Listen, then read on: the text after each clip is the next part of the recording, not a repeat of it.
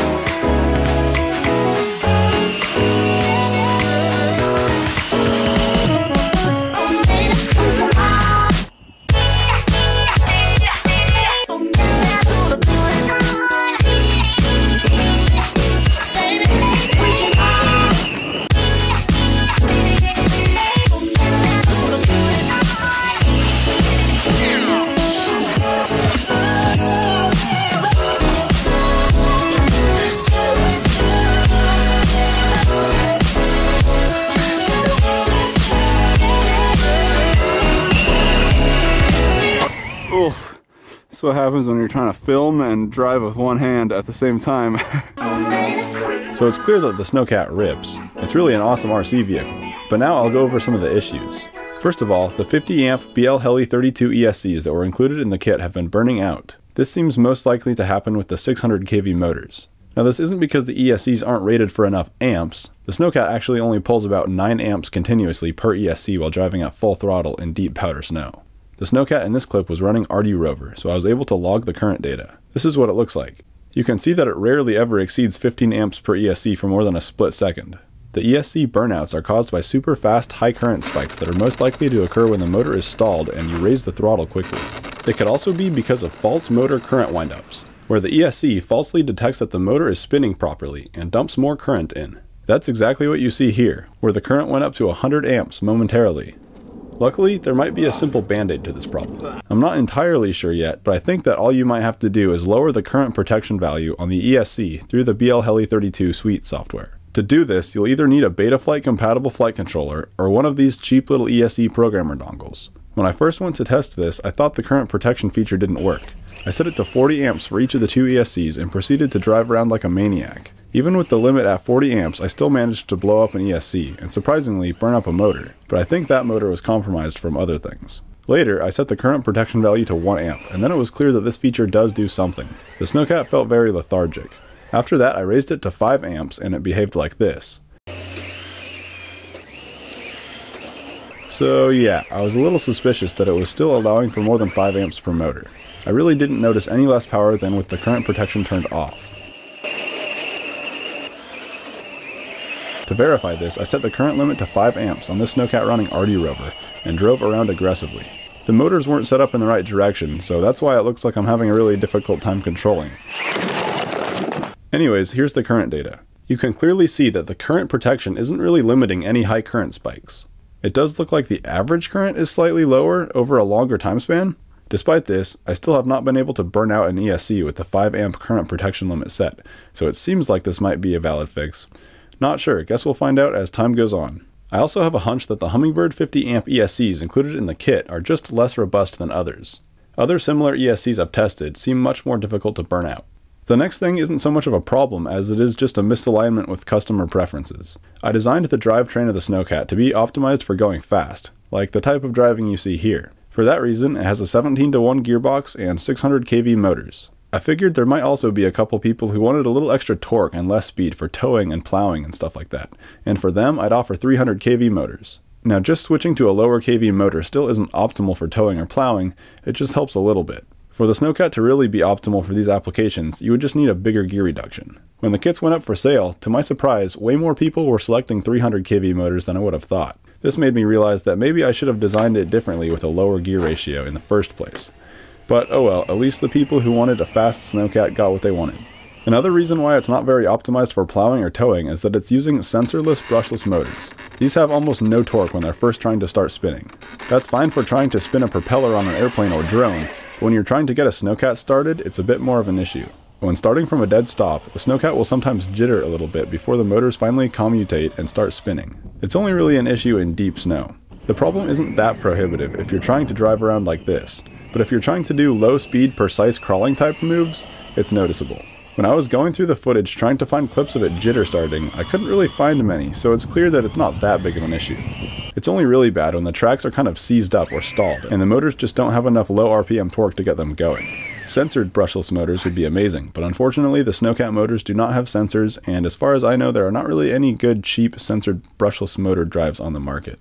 Vesk and O-Drive are awesome, but they're way overkill and really expensive.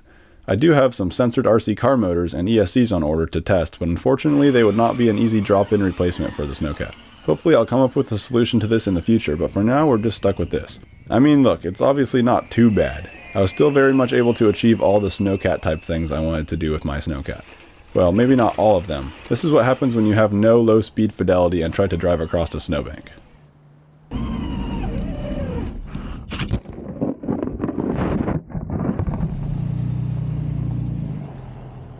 Luckily, there are a few BL Heli 32 settings that will help a bit.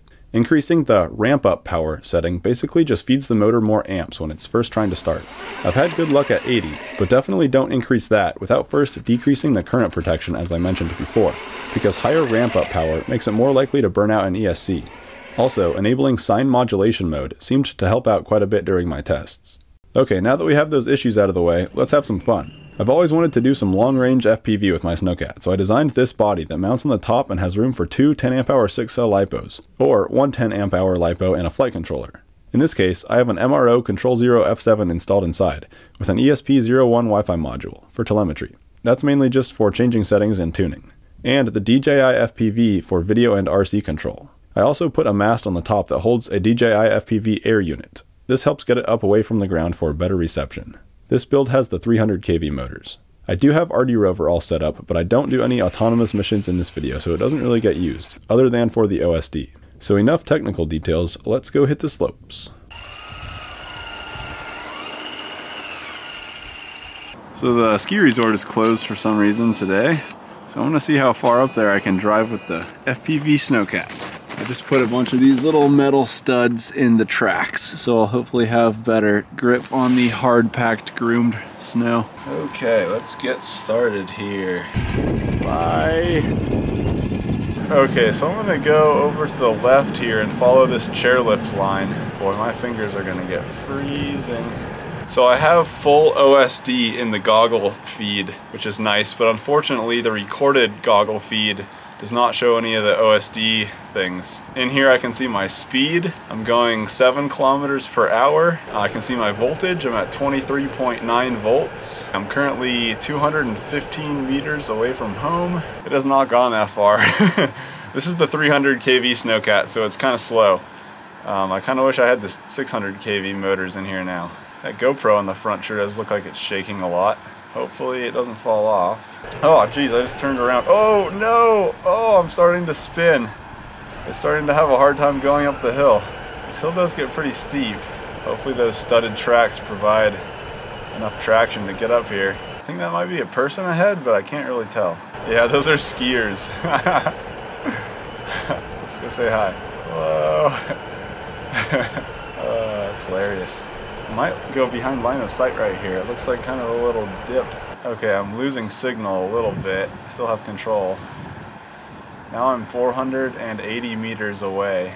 Still seems like it's holding traction pretty well.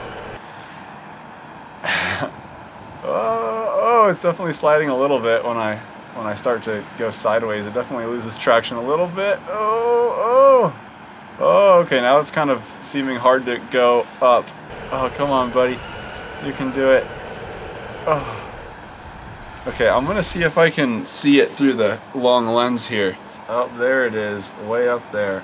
Okay, I'm gonna move a little bit so that I can see it. Oh, yep, there it is moving. It's so far away. Okay, fingers are frozen, but I'm gonna continue on. It looks like I could almost keep going to the top of the chairlift without losing signal. Although my signal is dropping right now, so I think I probably will lose signal. Oh, it's getting real steep. The snow's getting softer too, it looks like. Oh wow, here's a flat spot. Okay, so I feel like if I go down behind there, I'm definitely gonna lose signal. Let's see if I can see the parking lot. Not really, there's definitely a hill there. Okay, so this is just a steep little mogul-y run type of thing before the top of the chairlift. Incredible. I'm gonna see if I can see it through here. Oh yeah, I see it. I see it. It's so far away and there's people coming. Maybe I should just go say hi to the people instead of continuing up the mountain. Okay, I'm just gonna go full speed down the hill now. Oh, I really wish I had 600 kV motors. Here's some people. Get a little wave. That's hilarious. Looks like here's some more people over here. He waved. Oh, that's so good. Oh, more people.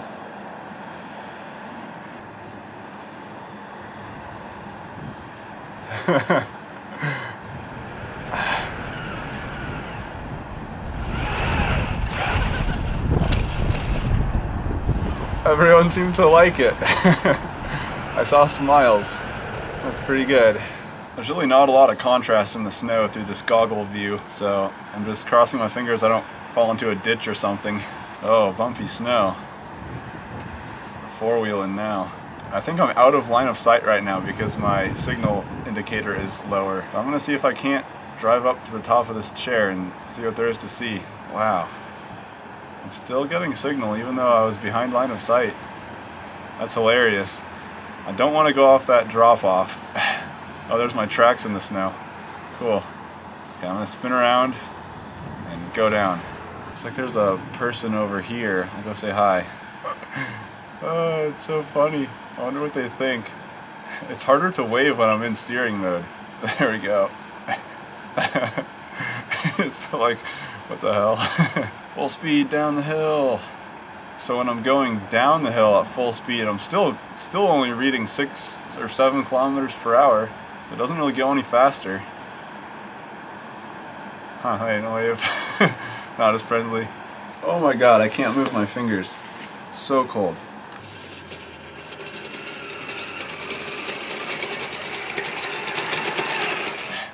Oh, why hello there. Well, that was fun. I'd say that was a successful mission. The battery is only down to 23.6 volts. This thing hardly uses any power. I could drive so far. After the whole first batch of Snowcat parts arrived, it only took me 2 weeks to get all the kits assembled and shipped out. But it was a lot of work. This is the Great Wall of Snowcats. And this is only just the tracks. Not even any other parts. I pretty much worked all day for 2 weeks straight. I basically just had to do a bit of quality control to make sure the parts were made to spec, and then put all the components into boxes and ship them out. I feel like the UPS guy and I really bonded over these few days. Either that or he just hates me. So after the first batch of Snowcat kits sold out, I started the second batch of 150 kits. As of me recording this, there are only 35 of those left in stock, so if you're watching this video within a few days of it coming out and want one, it might not be too late. But if you're watching this long after the video came out, then it's probably too late. I don't have plans for a third batch this year, but maybe sometime in the future. Who knows?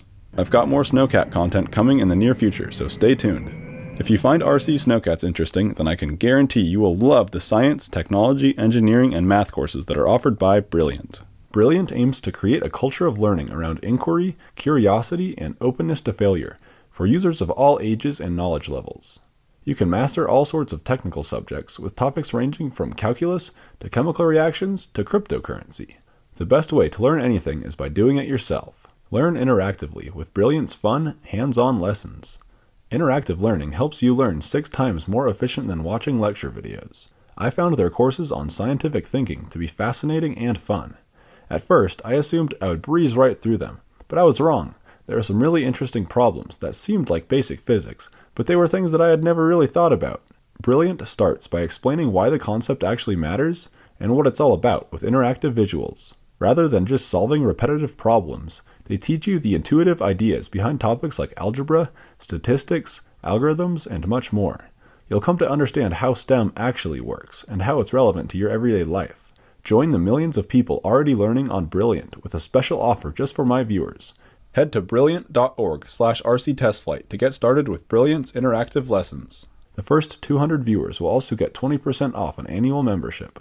Thanks again to Brilliant for sponsoring this video. Gee whiz, I sure do have a lot of these RC Test Flight Snowcat kits I have to put together. Hey Colin, would you be willing to help me out with some procurement? I don't know, man. I don't know about procurement. But how about some procurement? Oh yeah! Hell yeah, brother. The Snowcat parts have arrived. Snowcat, Snowcat, Snowcat, Snowcat, Snowcat, Snowcat, Snowcat, Snowcat. The Snowcat is here. It's been packed with cat. Brothers and sisters, the Snowcat parts are shipping soon.